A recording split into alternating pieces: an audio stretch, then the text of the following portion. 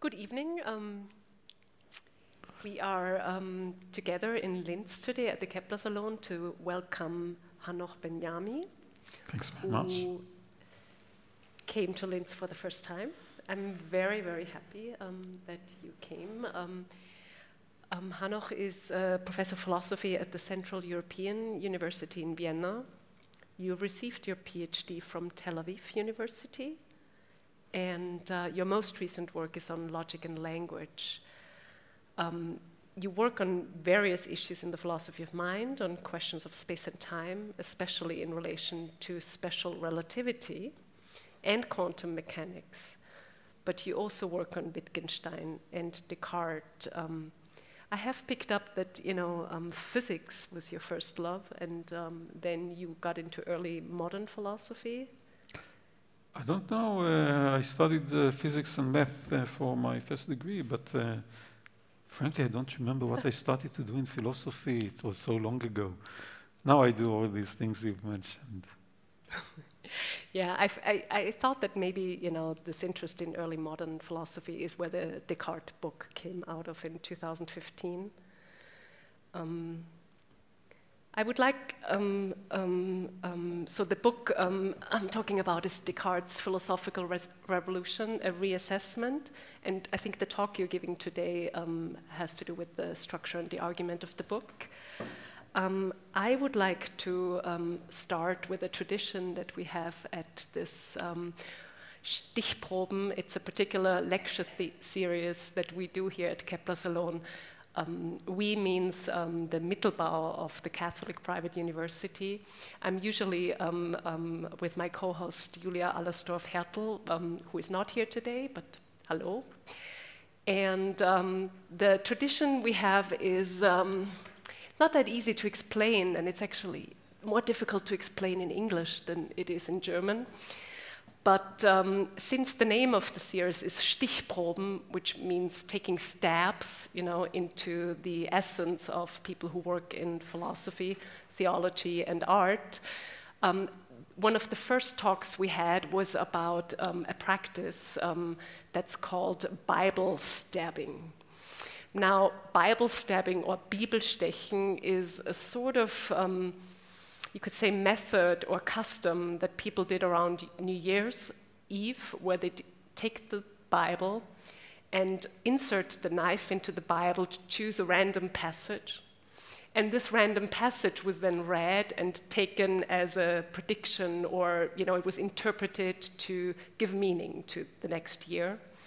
Now, I like to start the Stichproben with stabbing the very speaker's own books. So here we have, and let me give you the knife. I should do that, okay. And not from here, okay, fine. The book should survive. It's hopefully. Whoop. Okay, now I'm curious where we landed. Here we go. Oh, I don't have my glasses. Let me take my glasses. Yes, we need the glasses. I can hold the book for you if that helps. No problem. Okay.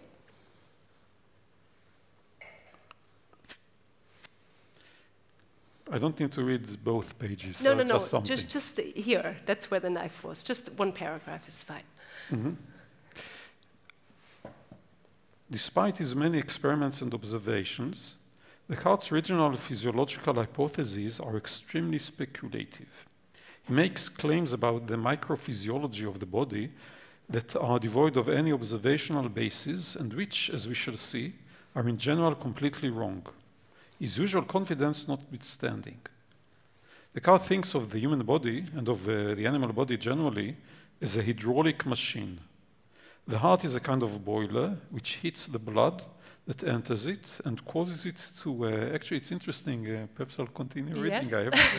I think I can stop here and say a few things. Go ahead. I was entranced. The heart is a kind of boiler which heats the blood that enters it and causes it to rarefy and expand, and in this way makes it flow into the arteries. Unlike Harvey, Descartes did not think of the heart as a muscle pump, and he even argues at length against Harvey on this point. That's in the description of the human body. 80, 11, 241 to 245. End of the paragraph. Okay. So now I should say something about it, right? Well, it's your choice to say something about it or segue right into your talk, whatever, makes more sense. Yes. So why did I bother in the book to say that despite Descartes' aspirations and lots of work on physiology, usually that's not what we are familiar with from Descartes these days, because we read the Meditations, parts of the Discourse, but he wrote a lot and worked a lot on physiology. He made also vivisections of animals. He attended anatomy classes in the Netherlands, and he developed a really complicated physiological theory of the human body. And almost everything was wrong. Now that's interesting, because he's an extremely important thinker despite of that. Despite of his minimal contributions based on his speculations and empirical work to physiology and to a few other things. And that's because his contributions, including there, are mainly as a philosopher. Namely, he makes various conceptual innovations. I read the part about the heart. The years Descartes was working on his physiology, Harvey discovered the circulation of the blood. Harvey did it by vivisections on dogs, calculating how much blood flows in the veins and so on. And this is one of the major discoveries in the history of physiology, which was a paradigm shift. And Descartes accepted Harvey and contributed to the spread of this idea in France and on the continent. But unlike Harvey, who realized that the heart should be a kind of a spring which pushes the blood out, so Harvey was innovative in this aspect of physiology as well.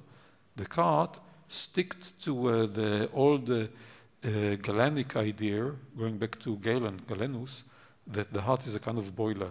There's some sort of fermentation, heat generated there, and it's like a boiler.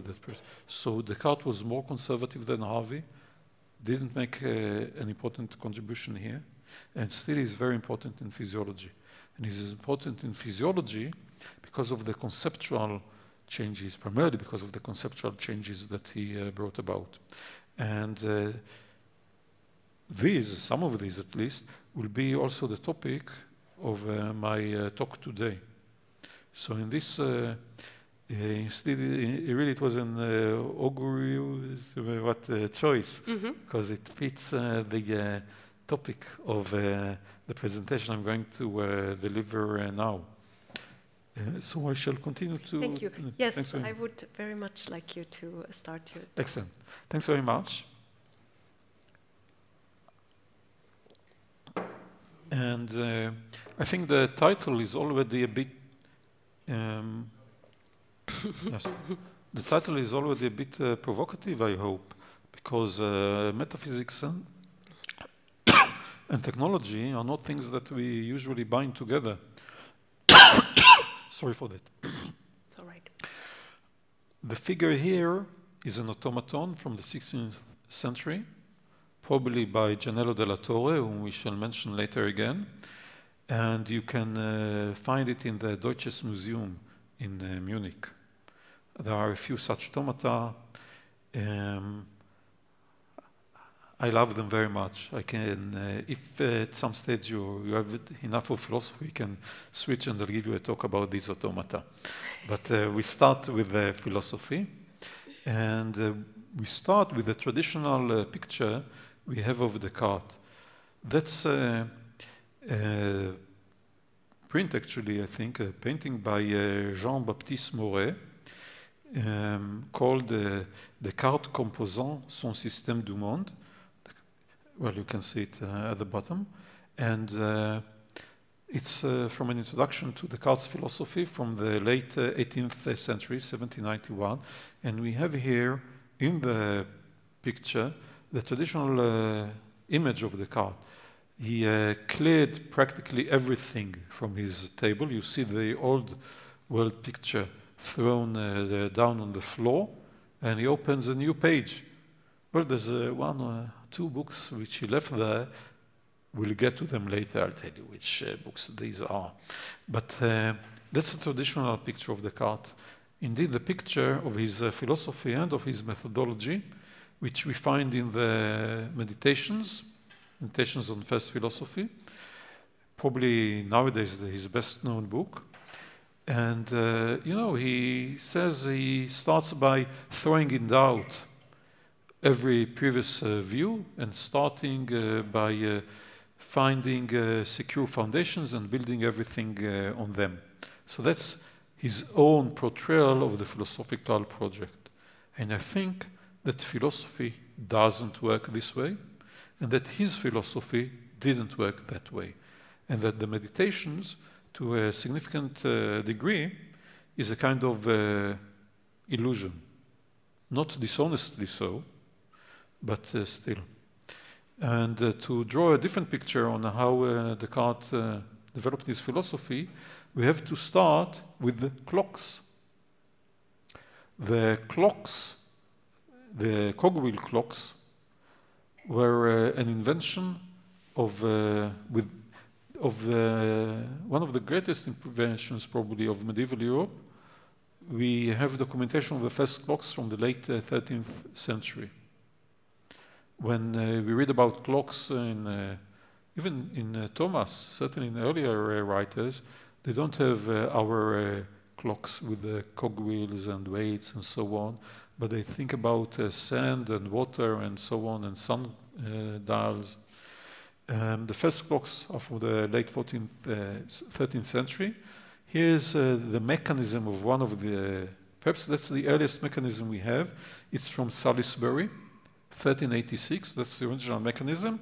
The wood, I guess, and the rope are much later, but that's the original mechanism. And these first clocks, every clock has to have a source of energy. These first clocks worked on gravity, on weights. Here are the weights. These are the weights from Salisbury. So such clocks are large, heavy, and primarily they are not mobile. If you use weights as the source of energy, you shouldn't move your clock. And indeed, we did not have mobile clocks until the 16th century, until a different source of energy for clocks was developed, the spring. Now, with the spring, you have a problem, because if you want to use a spring as the source of energy for your clock, you wind it up, and then when it unwinds, its force gradually decreases, so your clock will run more slowly. You don't want your clock to do that. So some trick had to be invented, and this trick was the fusee. Here's the fusee. That's a modern clock built according to those old principles. That's the fusee. A spiral clock, a spiral wheel. Here, inside the barrel, you have the spring. You wind up the barrel. So when you finish winding it up, the spring has the largest force, but then the arm is smallest. And the force for turning around the Turk on the fusee is force time arm. And then, as the spring here unwinds, the arm increases gradually. So the Turk remains constant. Now, this was a trial and error process, because you couldn't manufacture springs with the same properties. So if you open an old clock from the 16th century, 17th century, and you see the fusee there, all the parts are from a metal, brass usually, but the fusee is from wood, because they had to carve it out by trial and error until they managed to balance force and torque and the arm. So this was a complicated process. This kind of clock working with a spring, a watch, was a very expensive thing. Add to it that you put it in a gilded box with nice artwork. It was a rare, expensive thing, and people then liked to brag when they could afford a clock, a watch. This is Cosimo I of Medici in a portrait from 1560, bragging. Well, then these people like to brag with their gadgets, right? With his dog and his watch. It's called watch and not clock. You know, clock is a Glock. It comes from the bell. You heard, as we hear to this day, the church glocks, right? Glocken. But this, you don't hear it, you watch it, right? So that's the source of the name. Now, why did I go into all these details? First, because I like it, so it's a weakness of character. But secondly, to emphasize how rare these instruments were. Very few people owned a watch or saw a watch. And if this is true for clocks, it's even more so for clockwork automata. The watches were developed in Germany, actually, in the early 16th century. Very soon after the development, we find the first automata, which were human form automata, android automata. This beautiful little lady is from the Kunsthistorisches Museum in Vienna. You can go to the Kunstkammer and see it. It was probably made by Jakob Bullmann of Nuremberg in the 1530s. That's the only automaton that we have from Bullmann. We have more automata. I don't remember exactly how many, I think 6 or 7, which were probably made by Gianello Torriani or Gianello della Torre or Juanello Turiano. He lived from around 1500 to 1585. That's an automaton which we can ascribe to him with quite a lot of confidence. It's the one you saw on the cover of my book as well. Della Torre was probably the most important Renaissance artist, engineer, of whom you didn't hear. Della Torre was invited by Charles V, Carl V, to his court in Spain. He made clocks, automata for Charles. When Charles passed away, he continued working for his son, Philip II. He made other things there. And this automaton is found today, sorry, it's found today in the Smithsonian Museum in Washington. And I'm bringing a photo of it here, also because it's one of the few automata which is still in working order. And here's what this automaton can do. They have actually 2 automata. So this is...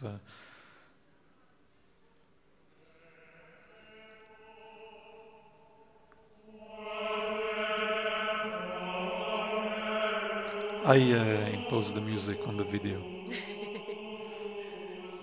You see, it walks, turns around, it hits its chest with a mea culpa.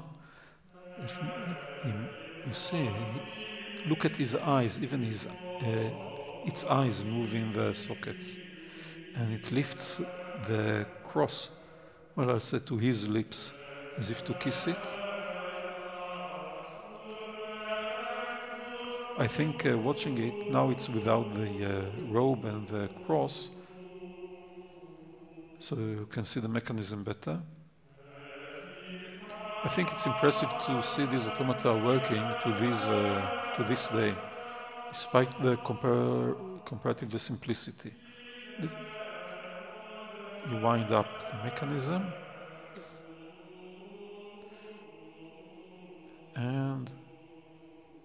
Soon you'll see the fusee. You see the fusee? The spiral wheel.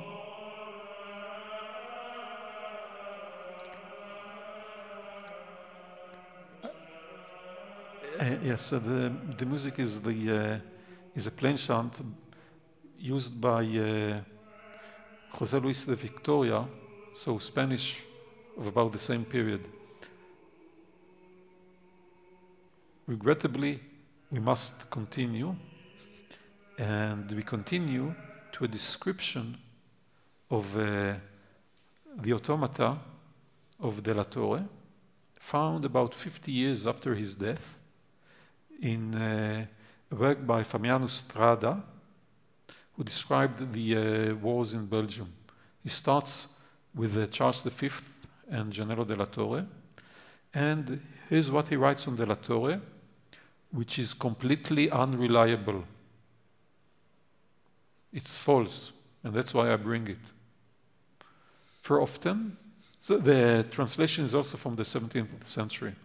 For often, when the cloth was taken away after dinner, he, De La Torre, brought upon the board little armed figures of horse and foot, some beating drums, others sounding trumpets, and divers of them charging one another with their pikes. We don't have any real evidence that De La Torre made any such automaton, but that's not the main thing here. Sometimes he sent wooden sparrows out of his chamber into the emperor's dining room that would fly round and back again. No chance he did anything of the sort. There's a kind of pile of confusions here. The superior of the monastery, who came in by accident, suspecting him for a conjurer. What do we see here? Well, I don't know whether the anecdote is about the superior of the monastery is reliable, but certainly this is how they struck people. People weren't familiar. That's why I gave this longer introduction on how rare these things were. With the very idea, the word automaton did not exist then. It was coined in the middle of the 16th century, taken from a Greek, ancient Greek, where it had a different meaning, and started to be used for these things. People were familiar with the homunculus that Paracelsus, by means of alchemy, produced in his chamber, or with the dwarfs and with fairies and so on. So that's how these things first looked to them. They looked at these things and they struck them as living. And you see, 50 years after De La Torre's death, and they already ascribe any possible motion to these automata, flying around and back and so on. So we have people thinking about automata as capable of doing any kind of motion, and they first strike them as living. Descartes turned it around. Descartes looked at living creatures, and to him they looked like automata. So now we move to Descartes. Descartes was familiar with automata. In his early notebooks, we even find the rudiments, at least, of design of automata. He was a friend of one engineer, Wilbercieux, and it is said in his early biographies that he designed some automata with Wilbercieux. We don't know how accurate this was, but certainly he was familiar with automata and with the technology of their age. And Descartes is the first author in history to compare living creatures to automata. We have features of living creatures compared to those of machines, automata, already in Aristotle, but not life itself. That's an innovation of Descartes. Descartes moved to the Netherlands in 1628, and among other things, started to write a physiology of the human body, which with the other writings of the period he suppressed when he heard about the trial of Galileo. He described the main ideas of his physiology in the Discourse on Method, which he published later in 1637. And there he describes the human body as a kind of machine. And here's how he justifies the idea that the body of a living creature is a machine. This conception of the human body will not seem at all strange to those who know how many kinds of automata or moving machines. Let me just show you here. He writes automata in italics, or moving machines. That's because the work is in French and he cannot trust his readers to know what automata means. So he adds moving machines because they wouldn't know what that means. The skill of man can construct with the use of very few parts, in comparison with the great multitude of bones, muscles, nerves, arteries, veins, and all the other parts that are in the body of any animal. When we realize that, those familiar with automata will regard this body as a machine, which, having been made by the hands of God, is incomparably better ordered than any machine that can be devised by men, and contains in itself movements more wonderful than those in any such machine. So the possibility of automata is used by Descartes to justify the conception of the living body as a machine. Now, this is momentous, I would say, because if it's a machine, there are things that it doesn't need. One, the most important of them, is a soul.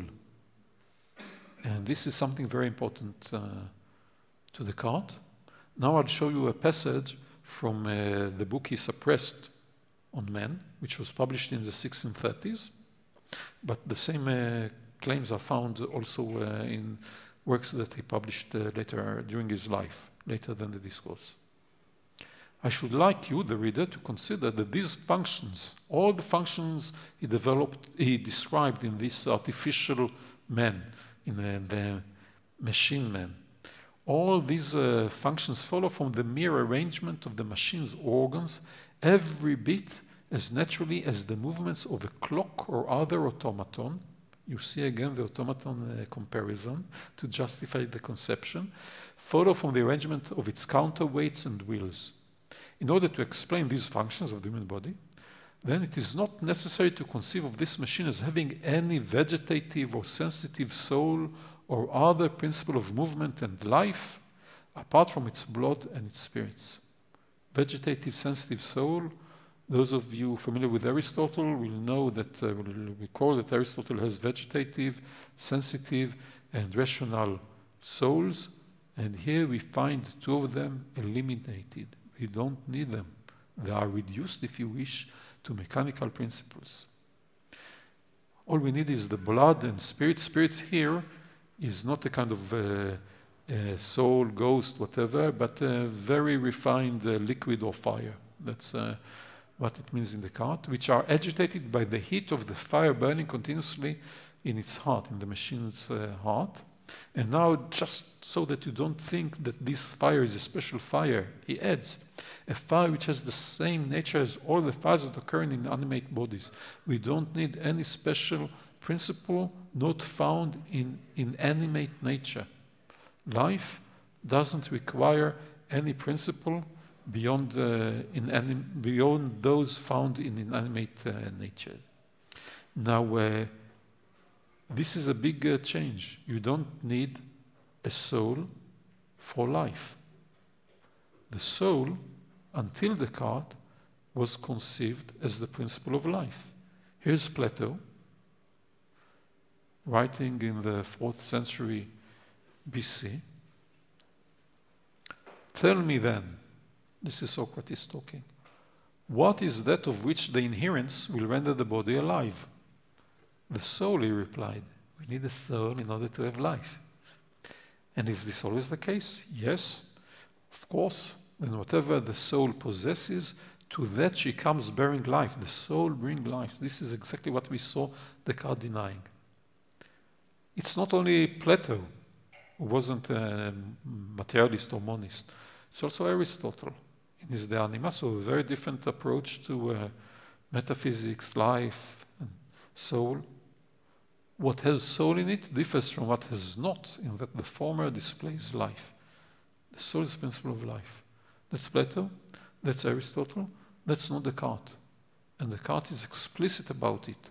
Here is Descartes in 1649, the last book he published in his life, The Passions of the Soul, rejecting that kind of thought. It has been believed without justification that our natural heat and all the movements of our bodies depend on the soul, whereas we ought to hold on the contrary, that the soul takes its leave when we die only because this heat ceases and the organs which bring about bodily movement decay. So to avoid this error, let us know that death never occurs through the absence of the soul, but only because one of the principal parts of the body decays. So it's not that we die because the soul leaves the body. Because we die, the soul leaves the body, right? That's the effect, the soul leaving the body, and not the cause. And in order to convince us in that, here's again the automaton analogy. The difference between the body of a living man and that of a dead man is just like the difference between, on the one hand, a watch or other automaton, again this is in French, that is a self-moving machine, when it is wound up and contains in itself the corporeal principle of the movements for which it is designed, and on the other hand, the same watch or machine when it is broken and the principle of its movement ceases to be active. A dead man is a broken clock, nothing to do with the soul. So this is a momentous change as I take it. Here's the soul as we used to think about it from Aristotle on. It has three parts: vegetative, sensitive, and rational, or the mind, nous, mens, anima, and one of its parts is the mens. That's from Aristotle on. But that's what we have from Descartes on. Just the mind. Aristotle wrote the anima. You read 16th century philosophy writings that are on the soul. From Descartes on, we have a treatise on human understanding, principles of human knowledge. The soul disappears. We have only mind.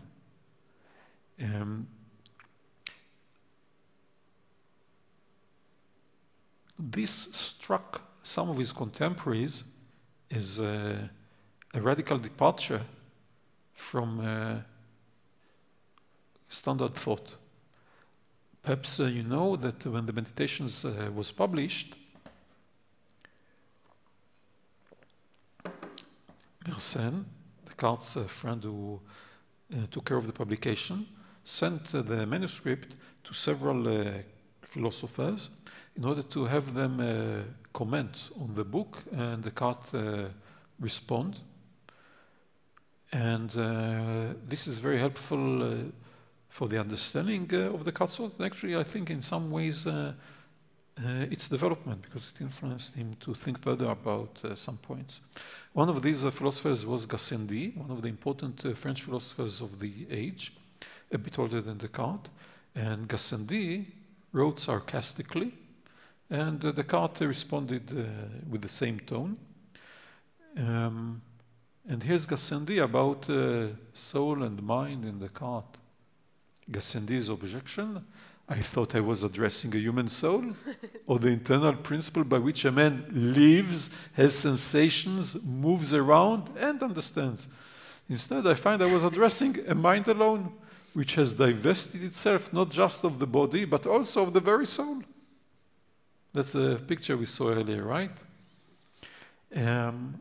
Descartes, in this case, responds in a composed manner.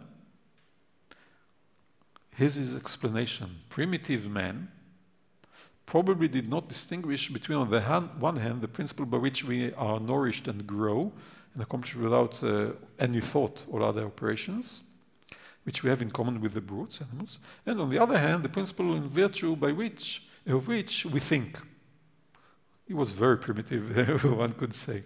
Anyway, he therefore used the single term anima, soul, to apply to both. And when he subsequently noticed that thought was distinct from nutrition, he called the element which thinks mind, and believed it to be the principal part of the soul. So this is how we got to Aristotle's conception of first soul and then one part, which is the mind.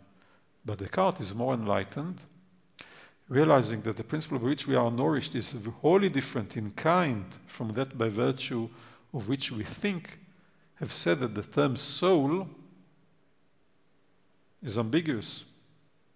If we are to take soul in a special sense, and what is special of the human being, the term must be understood to apply only to the principle and virtue by which we think.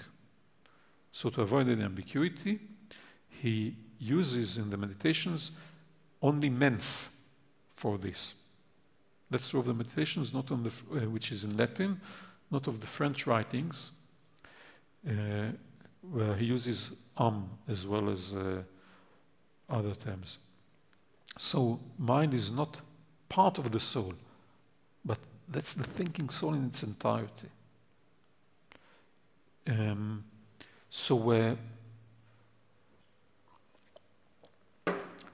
Notice what we have done so far.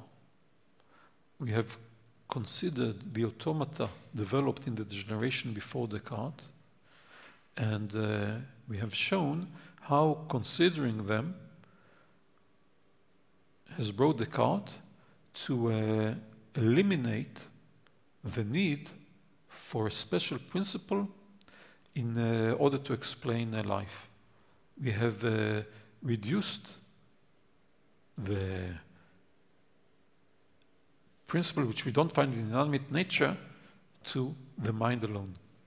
And this is not by the train of thought that we find in the meditations, but just by considering technology and its possibilities. Now you can ask me, okay, Hanoch, but why did he leave the mind as an immaterial entity? Why didn't he go all the way and say that also the mind is mechanical? The answer here is again due to the mechanisms of the age, this time not to the breakthrough made with them, but to their limitations. And we find this argued for in Descartes' discourse, in the fifth discourse of the discourse on method. And Descartes says he has two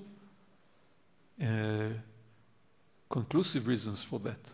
If any such machine, so suppose, you decide, okay, let's build an automaton which imitates as perfectly as possible a human being. There are two certain ways to establish that's an automaton and not a real human being. Such machines, we should still have two very certain means of recognizing that they were not real men, such machines. What are they? One of them is dedicated mechanisms versus universality. Dedicated mechanisms, that's a contemporary term, and not Descartes, but the idea is found in Descartes. The idea is simple. You want your automaton to do something, let's say, hit its breast with its right arm, you have to put something for that to happen. You want it to turn after 40 centimeters right, you have to put in something that makes that. You want it to turn it. You have to have a dedicated mechanism for every kind of motion. Not so with us. We have the mind, and the mind is a universal instrument. Even though such machines might do some things as well as we do them, or perhaps even better, they would inevitably fail in others, which would reveal that they were acting not through understanding, but only from the dispositions of their organs. Why so? Whereas reason is a universal instrument, It's in French, instrument universel, which can be used in all kinds of situations. These organs need some particular disposition, that's a dedicated mechanism, for each particular action. Hence, it is for all practical purposes impossible for a machine to have enough different organs to make it act in all contingencies, whatever happens, right, of life, in the way in which our reason makes us act. So that's one sure method to know that it's not that's something that we can do because of our mind, i.e., that's one reason to think mind cannot be reduced to mechanisms. What's the other reason? The Turing test. Not called by this term by Descartes, of course, but it's there. Machines could never use words or put together other signs as we do in order, what? To declare our thoughts to others. It's not that we can't build machines that talk. Declare our thoughts to others. For we can certainly conceive of a machine so constructed that it utters words, and even utters words which correspond to bodily actions causing a change in its organs. I skip that parenthesis. But it is not conceivable that such a machine should produce different arrangements of words, now this is very important, as to give an appropriately meaningful answer to whatever is said in its presence, as the dullest of men can do. So if I ask you a question, you can respond to the question according to the meaning of what you were asked. No machine can do that. You can build a machine like a Barbie doll, you put it on its back, it says good night, things like that. But you ask it something and it responds according to the meaning of what you have asked it. That's, he says, inconceivable, without any explanation. Why is it inconceivable? Because the machines he could conceive are elaborations of the machines of his age. And he could conceive of any form of motion, like the flying birds that we saw ascribed to, but he couldn't conceive of anything of this sort. That's why he states it as something obvious without an argument. And he adds, as the dullest of men can do. Now, that's not a rhetorical flourish. Nothing like that in Descartes. He means it seriously, because the dullest of men has a soul, has a mind. So the dullest of men can respond meaningfully to questions.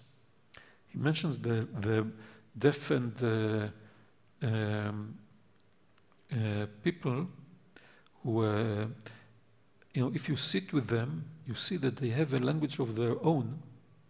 And so even they have a language. You don't find a person who cannot respond according to the meaning of what...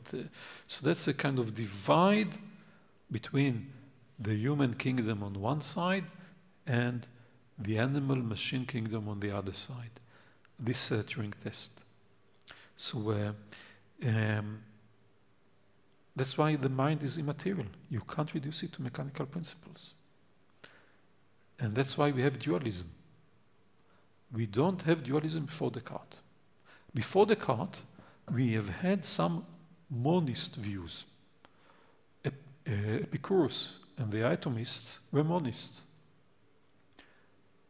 And we had systems which were not monist systems. For instance, Plato or the Neoplatonists. Neoplatonism was very strong in Renaissance philosophy also. But these are not dualists. They have degrees of being. That's the non-monist ontology before Descartes. So the top is God, or the one, if you open the Republic, Politeia, by Plato, that's what we have over and above being, Plato says, Socrates says. Then we have the mind, a bit lower degree of reality, soul, meaning by that the principle of life. We go down, we have the body, lower degree of being, and then we have reflections, dreams, and if you go a bit further down, you have, as you can see clearly, 6, non-being. That's a non-monist, but from Descartes on, we don't have degrees of being. We have dualism. The mind for Descartes is as real as the body is as real as the... And you have two things. So you see, it's not only that we eliminated the soul as the principle of life, but on the basis of the technology of the age, we arrived at dualism. First time in history, dualism. So we already have a significant move from technology to metaphysics. But perhaps some here don't like it that much and say, okay, Hanoch, we are completely convinced in what you have said. But you didn't show us that the argument of the meditations doesn't work. So although in this respect, we have in Descartes, in his discourse and in his passions of the soul and man and so on, we have this move from technology to metaphysics which you described. We still have the cogito with everything that follows from it. I don't think that's the case. I think that, as I've mentioned earlier, the meditations is to a significant degree an illusion. The method which is claimed to be used there, starting from doubts, etc., is not the method actually followed. I think that Descartes' complete worldview is there from the very beginning. Of course, I don't have time to go through all the meditations, so I'll follow Descartes in one thing. I'll take the cornerstone of the foundations of all the construction, the cogito, and I'll try to show you that the cogito is not what it is claimed to be. In order to do that, I start with the, I'm sure that you are all familiar with the cogito as we find it in the meditations, and everybody know je pense donc je suis, or cogito ergo sum, the first of the discourse, the letter from the Principles of Philosophy. I'll show a version which is less familiar. So, to start off with what is clearest, I ask first whether you yourself exist. Are you perhaps afraid that you might be deceived in this line of questioning? Surely, if you did not exist, you could not be deceived at all. Right? So this is just what we find in the discourse and the meditations. And now the usual contribution of B. Go on. What does A say next? Therefore, since it is clear that you exist, and it would not be clear to you unless you were alive, this too is clear. You are alive. Do you understand that these 2 points are absolutely true? Now we have understanding, right? Yes, indeed. Then this 3rd point is also clear, namely, you understand, i.e. you have a mind, clearly. Right. Now, I guess, I don't know whether people know from where this is taken. Usually people don't know. So I won't ask you, but tell you. That's from Augustine on the free choice of the will, namely 400 AD, 1200 years and more before Descartes. We find the cogito in several versions already in Augustine. Everybody in France in Descartes' age knew these things. I mean, I should say, everybody who was anybody. Augustine was a very central figure in the Counter-Reformation, especially for the oratorians, and they were familiar with it. Descartes sends the text of the discourse to Mersenne to get printed. The first thing he publishes, the first version of the cogito. Mersenne writes back, oh, that's like in Augustine, City of God. A few years before the discourse is published, Silon, another guy from Descartes, from Mersenne's circle, published a work with the cogito in it. They're ascribed to Augustine. 1638, so a year later,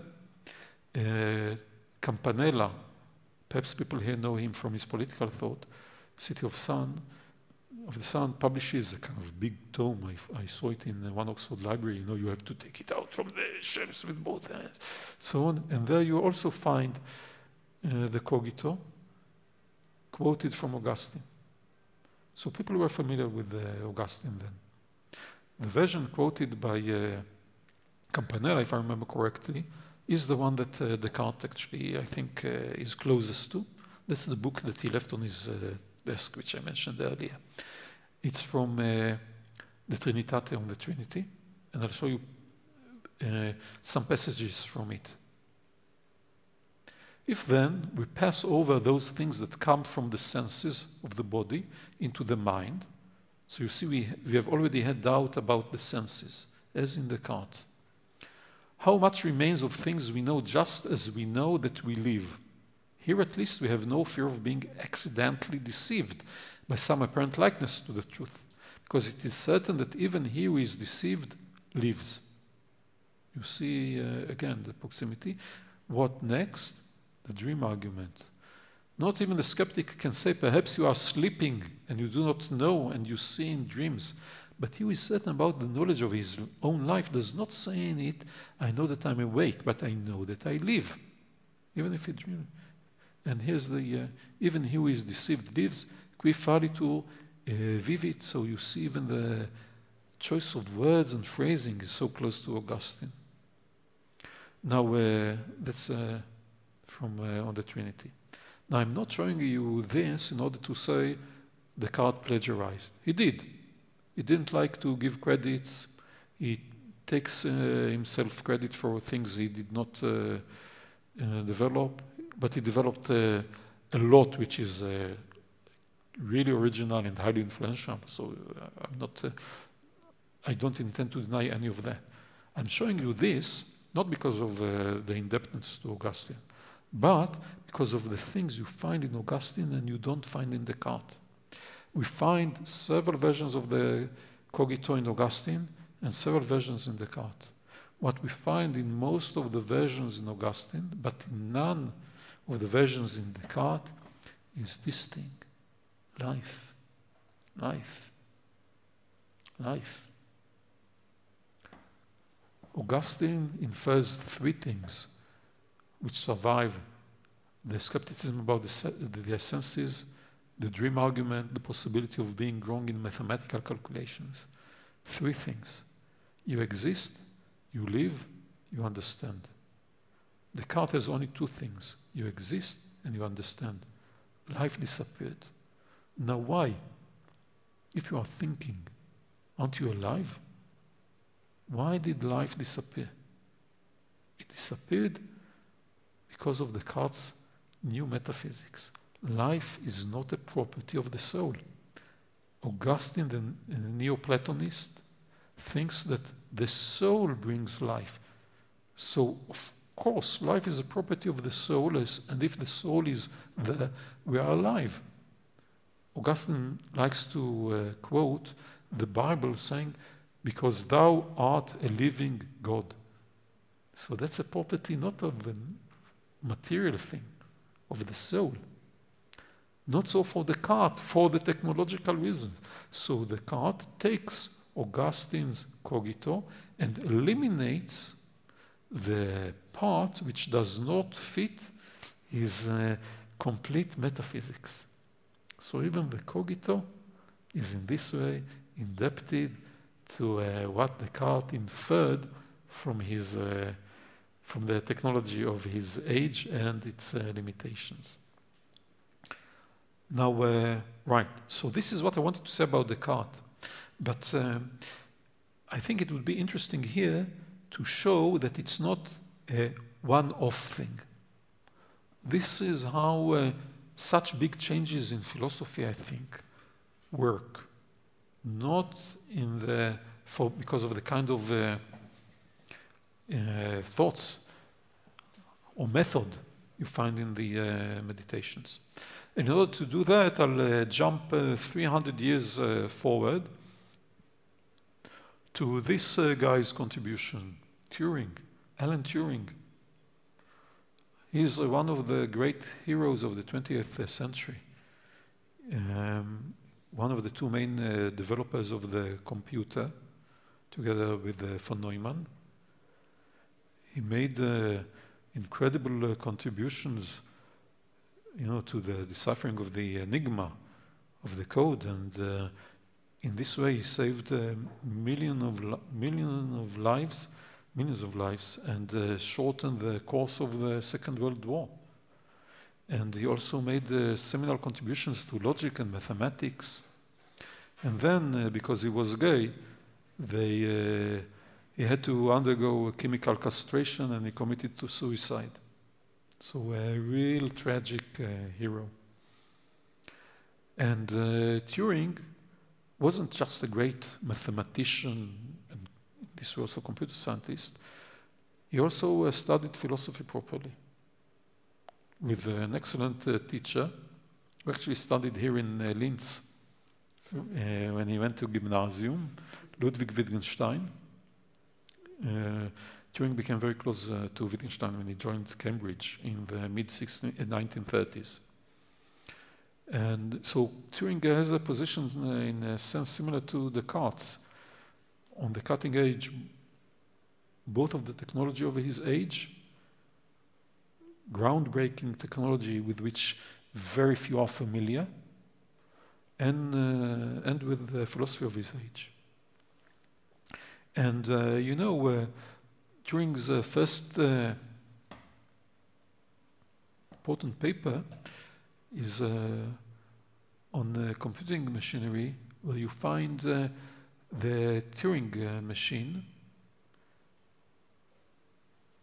You know, a stripe going through the machine that has a head, the changes and so on. And Turing machine is a universal Turing machine. It develops in that paper the idea of a universal machine.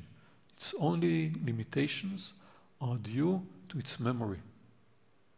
So the idea that we find in Descartes, that unlike machines that need dedicated mechanisms, our mind is a universal instrument. You remember the quotation? This cannot be held after the computer has been developed, because the computer, and Turing proves it, is also a universal machine. So this argument, which you do find until the 1940s, disappears with the development of the computer. One of Descartes' two arguments is gone. What about the other argument, the Turing test argument? Well, Turing's test is not Turing's test. It is Descartes' test. And here's the proof. That's the proof, you see. Why is this the proof? Because of this. This is a paper which was presented by Geoffrey Jefferson in Manchester in 1949. He was an important neuroscientist of the age. And with the rising cybernetics, he gives a talk in which he describes the, in principle, differences between man and the machine. And you can see here that Jefferson mentions Descartes, made a point, a basic one, that a parrot repeated only what it has been taught, etc. And you have him quoting from Descartes here. From which it comes that it is morally impossible that there be enough occurrences, etc. Right? This is the passages we read earlier. Now, this page which I show here is from Turing's library, King's College, Cambridge. I asked the librarian to send me this photocopy of the paper. Turing reads the paper in 1949, and he makes two thick lines in the margins. One about an argument, I don't remember the details now, I should have checked it, which he goes on to discuss in his 1950 Mind paper, and ascribes it to Jefferson, and this is the other one, Descartes' argument. So Turing reads this, sits down, and writes, that's the quotation from Jefferson. Sorry, I forgot that it's here, right? The two certain means of recognizing the deceit, which we've mentioned. And Turing writes his paper, and says there that describes the imitation game, and says there that he believes that in about 50 years computers will pass the imitation game. I believe that at the end of the century, the use of words and general educated opinion will have altered so much that one will be able to speak of machines thinking without expecting to be contradicted. He's right? 2000 we can say, machines think, and we are not expecting to be contradicted. But notice, I believe, Descartes had inconceivable, without argument. Turing said, I believe. He cannot describe how computers will be developed so that they will pass the imitation game. But the existence of the new technology makes him confident that this will be possible. Again, the technological possibilities change what we think is possible, and with it, our metaphysics. Now, Turing didn't argue that we are machines, that we are computers. But before the end of the decade, in comes Putnam, Turing is 1950, and argues that our mind is a probabilistic Turing machine.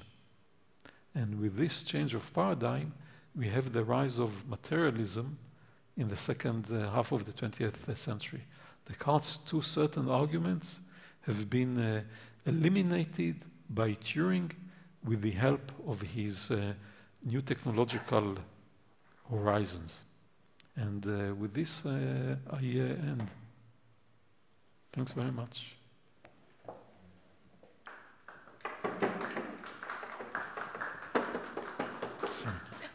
Thank you very much.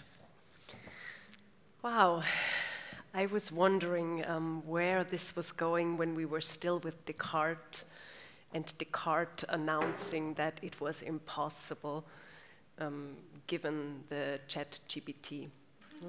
Yes. So that was unavoidable, to just think, further while you were still talking about Descartes and, contradicting Descartes in our minds because we are already with Turing. However,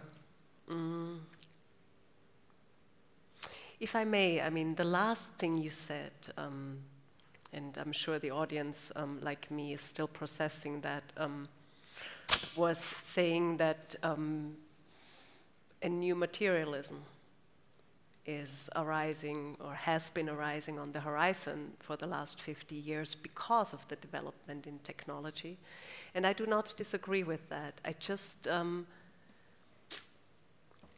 would like to ask you,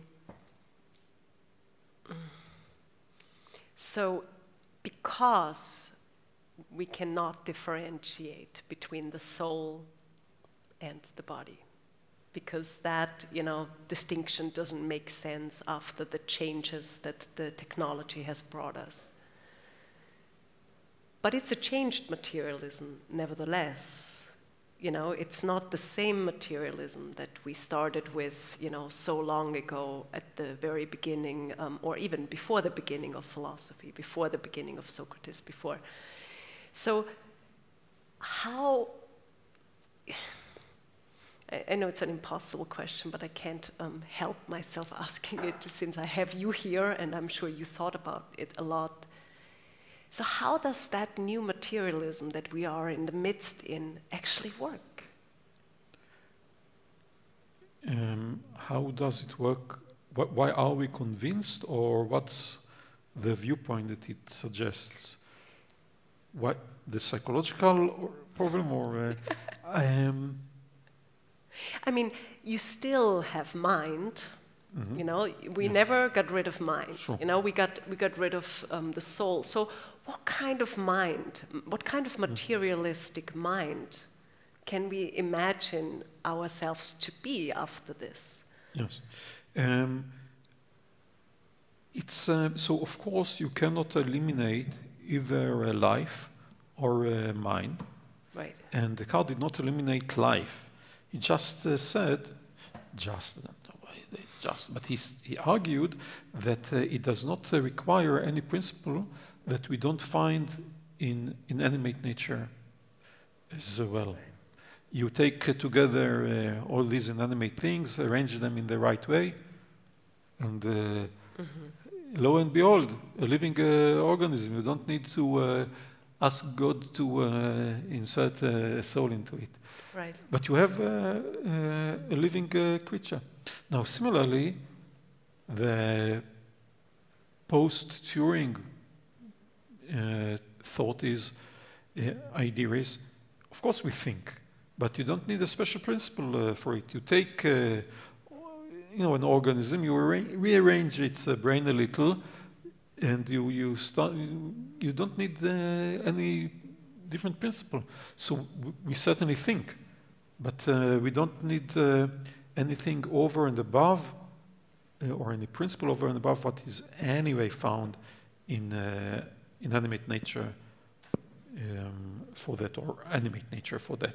So that's the approach. Of course, you've had all sorts of philosophers overexcited with eliminativism or things like that, but this is a kind of disgrace we should keep at home and not show the public. So the influential ideas are not like that. And of course, you can't deny the existence of thinking creatures like us. I'll give you an example how it influenced metaphysical thought in philosophy.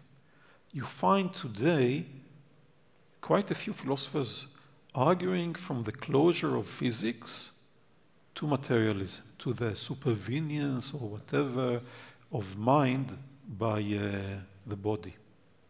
Now, until we had these developments on the computer, etc., nobody thought, or at least rare cases, but the general thought was that physics is not closed, because you have the mind interfering in physics. Okay, physics does the work well enough until the mind, until you come to creatures with an intellect, with a reason, and there you need something else. This is explicit in Descartes.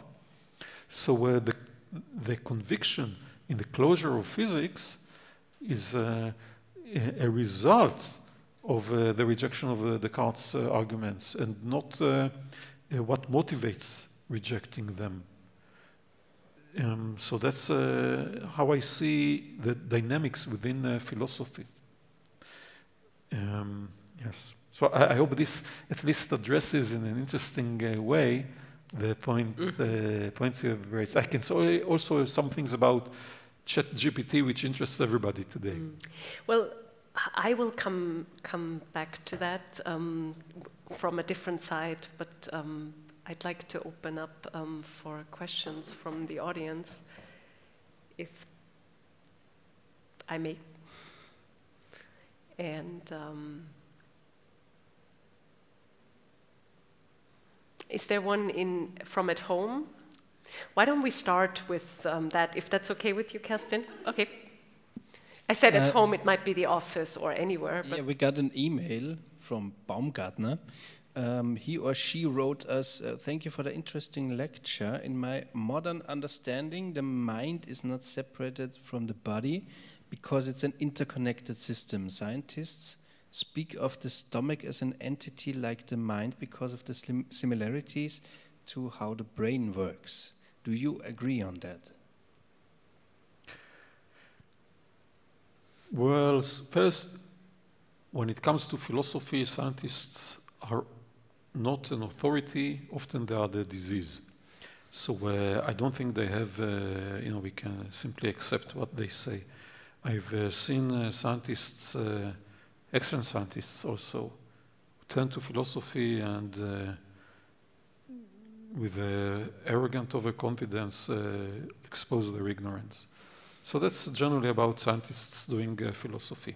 But I wouldn't even, so now it's not really a question about Descartes' position or Turing's. But still I'll answer it. I wouldn't talk about the mind as an entity like the stomach or any other organ of the body or the brain. I wouldn't even talk about the mind if I could. I would talk about mental, rational capacities that we have. We think, we reason, we draw conclusions, we make decisions, we hesitate, we argue, and so on. So these are capacities that we have. I would say a human being, the way that they have the capacity to digest food, they have the capacity to think, reason, and so on. So mind, since it's a noun, might mislead us here. It's better to talk about mental capacities, rational capacities. And this is something that a human being has. You, Mr. or Miss Baumgartner, can think, can argue, can form an opinion, can cast out on things. You, not your stomach, obviously, not your brain, not any part of you. You, the human being. Yes. So the talk about the mind is an indirect way of talking about rational and related capacities of human beings. I hope this addresses at least the question. Thank you, I say in lieu of the email response. Kerstin? Can you hear me? Yes, okay, it works, the mic works. I also want to thank you for the very interesting in a good kind of way, presentation. And I would like to ask one question about the relation or interconnection between life and mind, because for me it's pretty interesting, because it's kind of contradictory to many ideas of modern understanding of life, which is rather considered in terms of a materialist, not in terms of a neo-materialist, rather classical way of thinking in terms of life, body, physiological processes, especially in terms of self-sustainment and reproduction, procreation, and so on. And I think it's really interesting, this idea of connecting life to mind, and maybe you can tell a little bit more about it, and maybe, do you know when was the switch from the connection from life and mind to life and body and life and physiological and somatic processes? Thanks. I'll try to answer, and if you see that it's not exactly what you had in mind, interrupt me, and I'll adjust so that I answer more precisely to. So let's go back to Aristotle.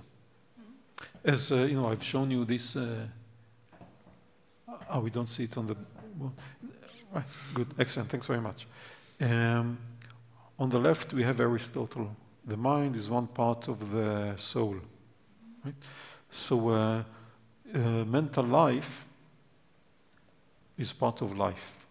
Mental life. Okay. Not everything which is alive has mental lives. So for Aristotle, no animal and no plant have a mental aspect, although they are alive. The plants have only vegetative soul, the animal is vegetative and sensitive soul as well.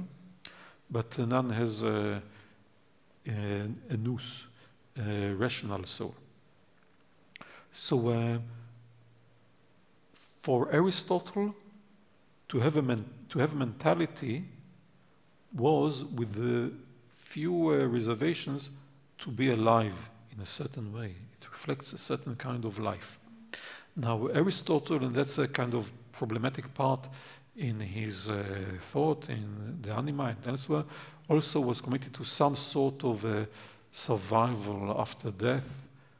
This is Platonic and other influences. So it's unclear how this fits together, and it has been a source of debate already in antiquity, in Aristotle's interpretation. But be that as it may, we certainly have primarily in Aristotle the conception of the mind, or reason, intellect, as an aspect of life that only some animals, actually human beings, have. Now, with Descartes, we have this separation. The part which is responsible for thought is unrelated to life. You can have life without mentality, and you can have this mind, the thinking being, surviving and thinking, right? Which fits religious thought over this monotheistic religious thought over generations. Also, again, with some reservations, always you get into the details, the fabric is never completely simple and homogeneous. So even but I won't go into these reservations now. So I would say a kind of independence of between mental existence and life was strongly supported by Descartes' thought. And this is something which in recent decades, because of the process I described, going back to Turing, etc., does not hold such sway over our thought as it used to following Descartes. Does this Yes. help? Yes, it helps a lot, thank you. And I have another question. This is a question, if I remember correct from my philosophy studies, I guess, but also in Descartes' thinking, there was a kind of connection between body and mind, and somebody told me he considered the pineal gland being that connection. Is this true, or is this just a myth? Yes, but this is causal connection. So according to Descartes, there are these two substances, two entities, the body of a human being and the mind of a human being, and they interact, right? We do things because of what we think. So perhaps I can give ALOISIA water because she's coughing, so I thought, oh, she might need this. You see, this is a demonstration of the mind-body relation. I thought something and did something. So how can this happen? So they must interact somehow. And Descartes had his hypothesis about the locus of this interaction, which is just in the pineal gland. That's because he found a kind of a body which doesn't split into two in the brain, right? So it's in the center of the brain, and he had this theory about that's the place where they interact. But it's like two different entities that interact. I interact with the chair, I can move the chair and so on, and the chair holds me. But we are two different entities. Similarly for the mind and the body, although unlike me, and certainly unlike the chair, the mind is immaterial. So there we have interaction. How does this happen? Descartes says, I don't know. Yeah. We know it happens, we don't know how. I think this is pretty interesting because maybe I'm wrong but please correct me if I tell something wrong, but I hear from antique philosophy, they consider the soul not so much in the brain, rather in the heart or anything like this, but I mean the pineal gland, it is a part of the brain, and he considered this part of interaction between body and soul inside of the brain, and I think this is pretty interesting. Interesting also, he said, I do not know why, but how did he come to this idea of all the pineal gland, yeah? Because this is really interesting, yeah? Yes. Because it is a pretty important part of the neuronal system, or the neuronal interactive system, but I think, how did he come to this idea? Because, maybe I'm wrong, and there might be others before, but from the things I've been told, I learned that former philosophers rather consider the heart or anything else as the part where body and soul, nous, and how can you say,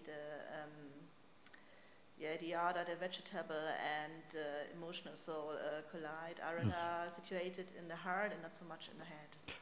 So, yes, so indeed, if you go back to earlier times in antiquity, namely early antiquity, you indeed find many philosophers arguing that the soul, or the mind, or interact primarily with the heart. This is Aristotle. Not all of them. Plato thought that it's the brain. And what is the Malkim now? So also thought, because he saw that the optic nerve goes to the brain, that it's the brain. But in the following century, the brain started to have the more central dominant role, and this is due to experiments that they ran. So actually some horrible experiments also, because the doctors in Alexandria received criminals that were due to execution from the Ptolemaics to run experiments on them. So they ran vivisections on criminals condemned to death. And they ran it, they opened their skull and they ran experiments. And they noticed that, you touch parts of the brain and so on, and this brings about changes. And we find similar argument later in Galenus. Yeah. And that's the second, third centuries AD. And Galen didn't do any such horrible experiments, but he operated on people with injuries in the skull. For instance, gladiators in Rome. And he noticed, so he put something under the, to cover the brain when he took out the parts of the broken parts of the skull and so on.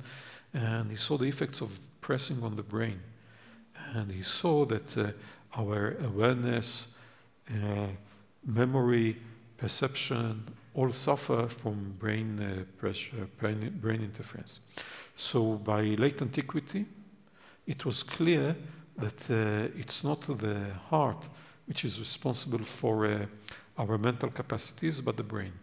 Galen, who was a Platonist, mentions it as one of the great advantages of Plato, over Aristotle, that he thought it's the brain and not the heart. This answers one point that you made.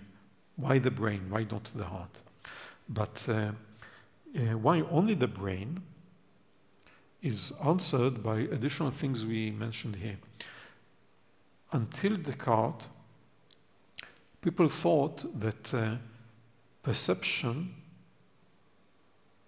is shared by humans and animals, that animals don't have a mind, that they have a soul, and that the soul acts in the sense organs. Look, you touch something cold, you feel it in your hand. If the soul is responsible for that, so the soul should be somehow also present in your hand. Or you feel hunger or pains or whatever. The images which you see, my image, is in your eye. You have to have the perceptive soul in your eye somehow. This is a common view until the time before Descartes. But Descartes, who eliminates the sensitive soul, which we shared with animal, and has only the mind, keeps the mind where the earlier tradition, Galen, etc., put it in the brain, and he doesn't put any immaterial power in the sense organs. So that's why it's only the brain. You see, the sensitive soul, which people thought acts in our sense organs, disappears. So you have only the mind acting in the brain. And why the pineal gland? The pineal gland, because that's the symmetrical place in the middle of the brain. So he thought, Eureka, I found it. It's the pineal gland. Thank you so much. Anyone else? Thank you. You highlighted the connection between automata and the thinking of Descartes. in the end, the automata is deterministic, right? In its sorry, say again, the automata? It's deterministic. The automaton is deterministic in what it does. It shows no variability. So, what was Descartes' take on determinism? Did he see then, perceive it in accordance to your view? I would assume that in the end, he really received then the world surrounding him as deterministic, which to my opinion or to my knowledge, I'm not so sure to which degree he followed that. Right, thanks.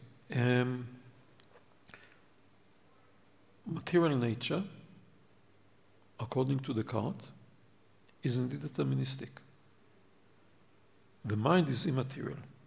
We have free will because we have a mind. That's Descartes. Now, Descartes writes in the Principles of Philosophy that we know that we have free will from our own experience, but he cannot explain it. You should remember that asserting things with a high religious significance was very dangerous in several ways at the time. During Descartes' lifetime, Giordano Bruno was burnt at the stake. The libertines in France were executed in the 1620s and 1630s. So first you have to be very cautious for your life. Secondly, if you want your writings to be read, not to say taught at the universities, you shouldn't get into any argument with religious authorities. Descartes wanted his writings to replace scholastic writings at the universities. This is explicit and seen also in the structure of the Principles of Philosophy. So whatever exactly he thought about, free will and indeterminism, perhaps he wouldn't put it in his writings even. But we can take him for his word. Material nature is deterministic. Our free will is due to our mental capacities, which you don't find in material nature or in animals. And that's where we have indeterminism. In this respect, we are unlike automata. So the determinism of automata does not bring Descartes and need not bring him to think that all nature is deterministic, because unlike automata, we have an immaterial mind, which interacts with material nature. So if you have indeterminism in the mental realm, you can have indeterminism in the in nature, which includes human beings. That's of course. Then the question arises: how do you reconcile indeterminism with God's pre-knowledge? You don't find an explanation of this in Descartes, and deliberately so, I would say. Yeah, that's something he shouldn't, interfere with if he wants to have success for his works. So he doesn't write about that. Okay, so that's. I hope this answers your question.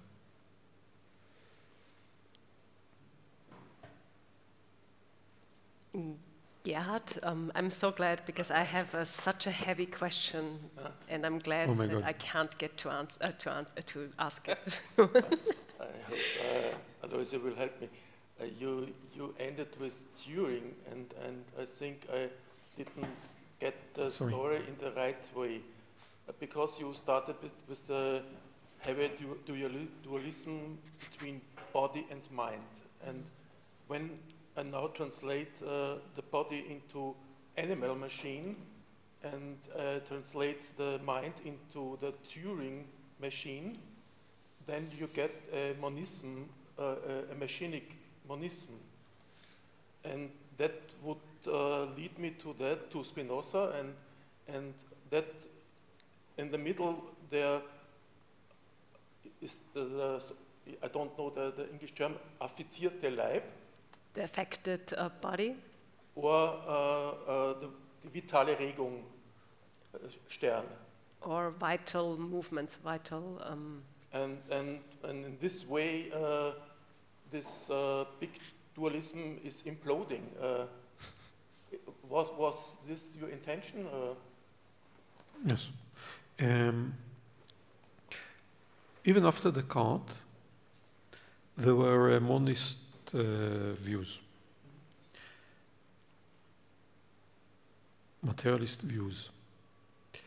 We should ask, what was their, how many held them, what was their influence, and so on. Also, we should be cautious because when we move to the 18th century, people who were apparently materialists thought that there is some sort of élan vital or something like that. So this is not the materialism that we have post, in the 20th century, where no special principle is there. Now going back to Spinoza. Spinoza is indeed an interesting case because he had both the body and the mind, but there are two different attributes, parallel attributes of the same single substance, God or nature. So according to Spinoza, and each one is independent of the other in principle. So when we give explanations, we mix them. But if we went according to the logical order of things, we could, in principle, distinguish between the merely bodily and the merely mental, and each one stands completely on its own. And this is something he goes into in the Scholium, to the first part, I think, or the second part of the Ethics, where he says, nobody has yet shown what the limitations of the body are. Now, this is something Spinoza is committed to, given his theory of attributes, this parallelism. And he doesn't show how to answer Descartes' arguments. He doesn't point to anything in any of these two arguments which he finds unsatisfactory. And I think for that reason, he had limited influence. It was easier to be an idealist than to be a materialist following Descartes. If you are an idealist, and Berkeley on, you have idealism very common in Western thought, Hegel also, etc. If you're an idealist, you have the thinking entity. So that's settled, that's the problematic thing. If you're a materialist, how do you answer Descartes' two arguments? So I think that in Spinoza, we have a kind of theoretical commitment which had limited influence. Shortly after, and under the influence of Spinoza, we find Leibniz, who in his theory of monads, as you can say, only these spiritual entities. The bodily world is a kind of reflection of the relations between monads. So you can say, by those monads that have a perception, Leibniz brings in these capacities which are mental and unique to us. How can Spinoza account for them on bodily principles? We don't have an answer in Spinoza. I think this is one reason why this kind of materialism had limited influence in the centuries following Spinoza. We find other panpsychist views. So, right, so I think Spinoza has a problem which he cannot resolve. And he addresses it by saying nobody has shown the limitations of the bodily, but he doesn't show what's wrong with any of Descartes' two arguments. That's Aloisia, you can't Yes, get away from your... I will try to be very tame and not enter territory that I cannot make my way out of. And I was hoping that Kerstin would open up the neo-materialist avenue, and in a way, Gerhard, you pointed that way too, and it's kind of difficult, you know, when you left us with Turing and with you know, a technology that now opens up to, so we have to accept that the connections that are made by the, you know, computer are such that we cannot distinguish them from the, you know, answers that a human being would be given to a question, as we see in ChatGPT. And the interesting thing here is that, you know, all these questions of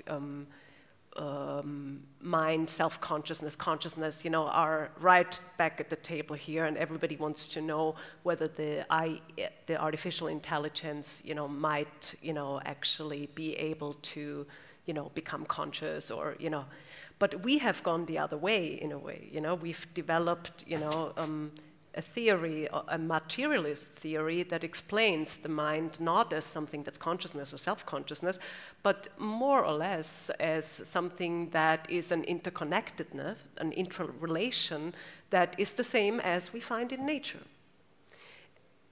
But, and now you see the difficult question that comes here, because the confusion is now, so the new materialism that we're talking about, or the materialism that we rang in with Turing, seems to be one that basically has to admit that it's all about constellating, you know, it's all about these computer you know, these moves that then bring about whatever they bring about, whereas the new materialists, the feminist thinkers, they basically say, and I think of Jane Bennett here, who basically says the same thing, there's no soul that comes on top of the material connections.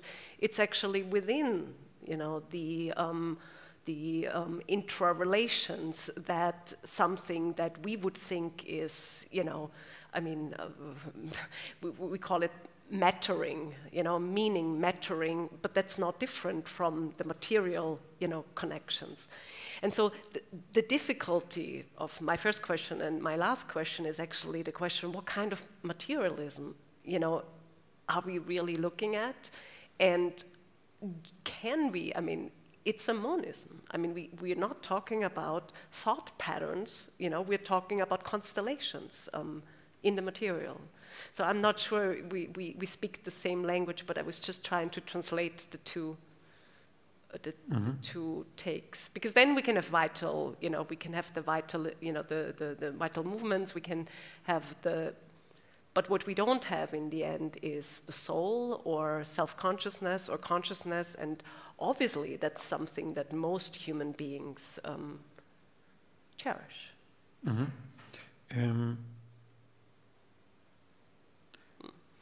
Well, I don't quite know how to respond.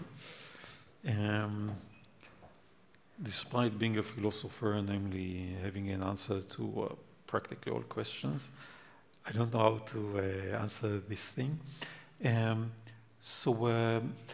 First I'll admit some ignorance. I'm not familiar with some of these ideas you mentioned about, you know, in this part of feminist thought and the relatedness to the body, which I think is indebted to ideas about embodiment and activism and so on. And I have my reservations about things which you find some confusions, I think, between empirical facts and conceptual facts. And yes, in my Wittgenstein seminar, going back to this brilliant pupil who was around the corner, I tried to distinguish this thing that I guess it will have relevance to some of the things you've raised. Perhaps I'd like to say something about ChatGPT and so on. I don't think that these artificial intelligence systems do as much as we think or are afraid they are doing. I'm not saying that AI won't be able to do as well as a human being, but they don't do it yet. I'll try to show you something. I don't know whether I'll manage because I have to change the way I'm sharing the screen. Just a second. I have to duplicate the screens. Good. And now I'll open this thing. Right, you can see it. Quantum magazine is a kind of a popular or semi-popular science magazine, and that's just recently published article there. Well, I don't see the date here, and it will take me too long to find, but you know, a kind of a week or two ago, chatbox don't know what stuff isn't.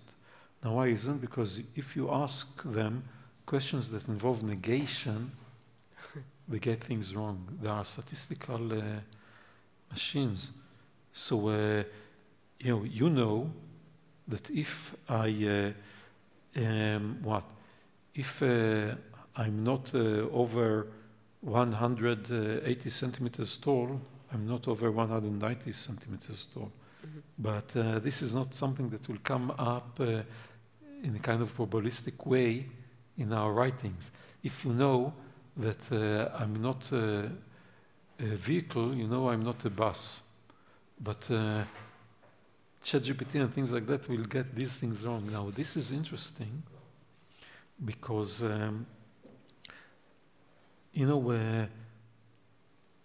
Aristotle and etc. characterize us as zoon logon, creature with a logos. Now, logos is both language and logic. And that's why it turns into ratio, rational, and not just language. So, an essential part of logos is understanding of negation, of conjunction, disjunction, of possibility. That's already Aristotelian logic. So, interestingly enough, these machines don't answer in an intelligent way. That's a good way of showing that it's not a human being so far. Ask them something that involves negation. They don't have a mind. They don't answer on the basis of understanding. They answer on the basis of statistical prevalence. So ask them something that really needs understanding, that involves the mind, something that needs logos, namely language, logic, and they get it wrong. So you can say, they still don't have it. We still like what Aristotle and Descartes thought. We are still the only creatures, whether natural or artificial, with a mind. I'm not saying it will always be like that, but it is still like that. And I think with that we can end. I right, think Elisa? so too. I think only when the technology changes again will the jury be out about the mind. Perhaps. Thank you very much, Hanoch. Thank you, and thank you all for your questions and for listening. Same here. Thank you for the audience.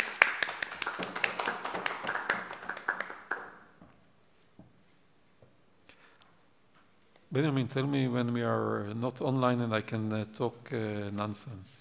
I think we are offline, right? Yes.